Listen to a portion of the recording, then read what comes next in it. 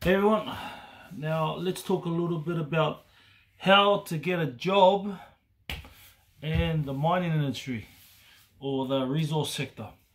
Now, look, first of all, let me tell you this. I'm getting straight to the point here.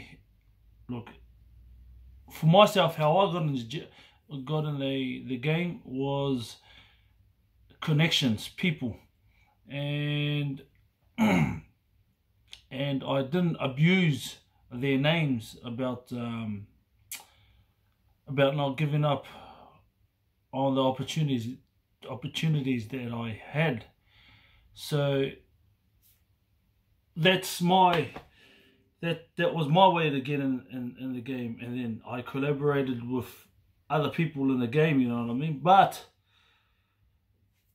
prior to that, I'm going to tell you straight up, it was my qualification. Now, what qualification it was, what it was my boiler making, my trade certificate. Now, I can't stress to you, you've got to have some kind of certificate, you know, like either it's a trade or a high risk ticket, which involves, like, I don't know, dogging, rigging, or scaffolding, or just a plain old trade, man.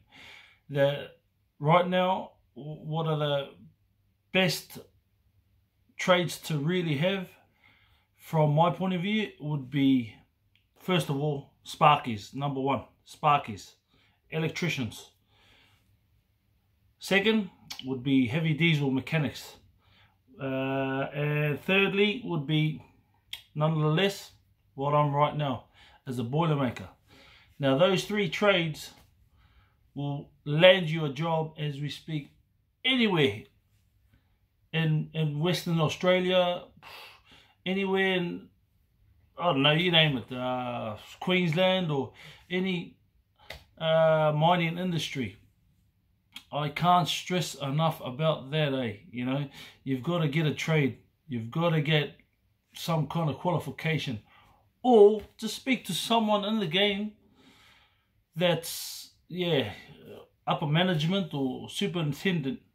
Now, one warning to you all, please don't come up to me and ask me for a job, because I'm not a recruitment agency, you know what I mean?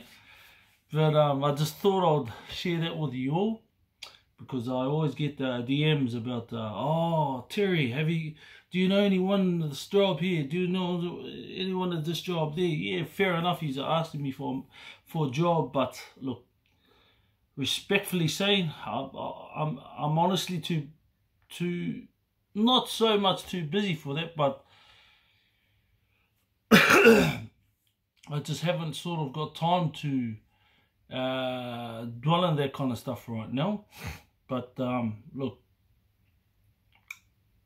from my personal experience, and I'm going to say this again, get you a motherfucking trade, man, or some, you know, high risk license, or because it just makes it easier for you to try and get into the game, instead of limiting yourself. Because most of the time I get DMs from, like, people who don't have basically nothing, you know, and I can't, you just can't, you can't literally tell them that you need qualifications. Or, look, it's not really, from my experience, it's not so much the experience that you actually need, but it's the actual qualifications, man.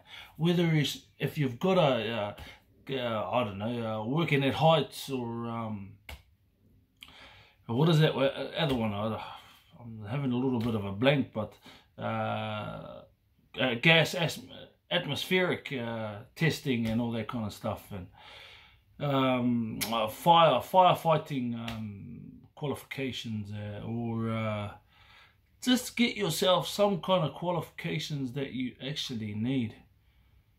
But other than that, yeah, that's really how you get into the game, because especially right now because it's booming.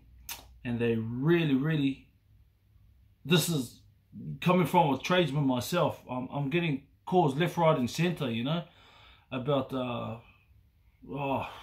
so from companies that really need tradesmen, and that's truly the fact of life, that we are honestly in demand.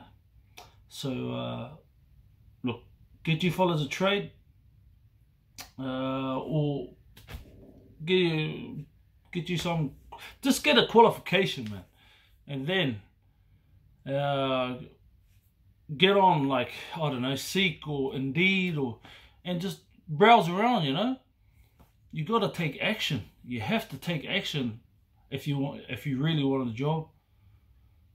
Realistically speaking, don't procrastinate, if you know what I mean. So action is the key.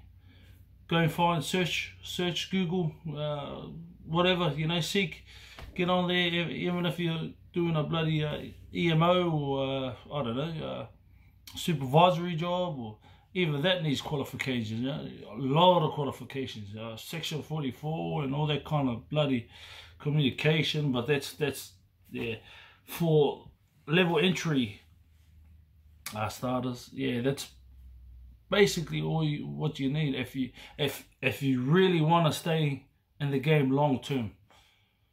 Get a qualification, and most of all, try and get a trade or something on the lines of that, because you're not competing with other laborers. It really is, realistically, you are. You're either competing with, like, I don't know, these phenomenal amounts of TAs. Anybody can be a TA, but no one can be a tradesman, or no one can't be a, you know, a dogger rigger, or yeah, and so forth. But that's my little bit of a tip there. There's nothing else much to say to try and get a job, but yeah, just get you massive qualifications like that. So anyway, bye for now.